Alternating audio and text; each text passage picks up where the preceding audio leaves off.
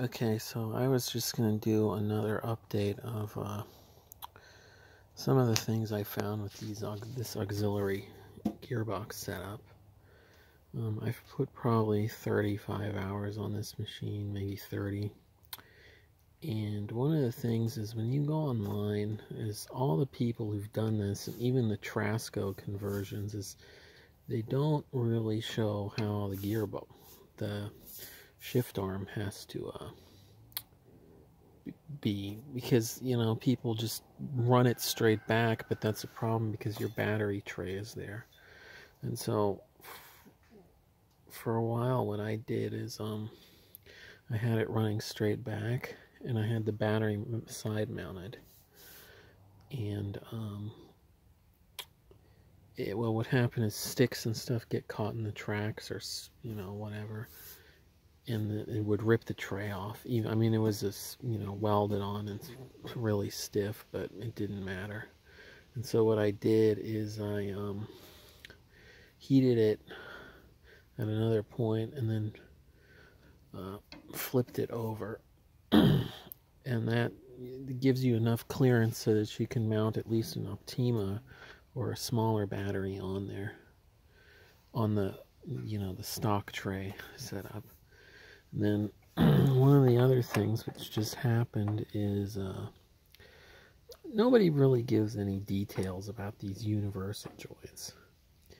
Is a lot of people, from the few papers that are online, just say, well, I made one out of bar stock or whatnot, and it doesn't really tell you how to do it. And so I guess with this setup is because this is operating in the woods and there's a lot of old slash and stuff, is the frame flexes a lot. And so I guess there's a lot of load, and I think it sheared the yoke and hopefully not the spline. Because the way cletrac and Oliver and everything is, at least on this tractor, is the drive shaft was pinned into the input shaft of the gearbox. So I guess some people cut them down and stuff, but just because of the way this tractor is I ended up doing it this way. This was the only way I had enough room, but I guess the geometry isn't right, and so it put up too much load on this. And so that's just something to really be aware of, because these splines, this shaft is not, you can't find it anywhere, and so you can probably rebuild it, but it's a big job. I think what happened here is it just stripped the cast iron out, hopefully, so we'll have to fix that. But that's just,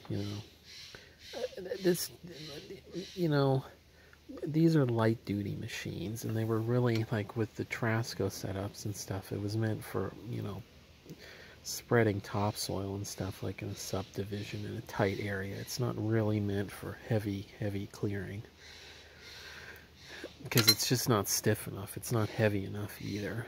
I mean, you can clear blackberries and stuff, no problem, but if you get into the heavier, stumps and stuff, forget it.